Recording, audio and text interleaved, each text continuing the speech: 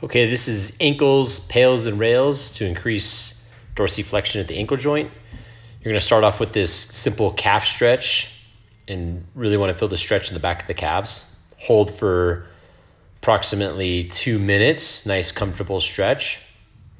And around the 2-minute mark, you're going to start progressively loading your foot and ankle down into the floor as if you're pushing down on a gas pedal. So you're gonna progressively load in increments of 20, 40, 60, 80, 100, hold 100 at maximal effort for 10 seconds. And then you're gonna reverse that effort by trying to peel your foot off the floor towards your shin. Now you should feel this in the front of the shin muscles contracting. Hold this for 10 seconds and then slowly relax and melt into a slightly deeper stretch.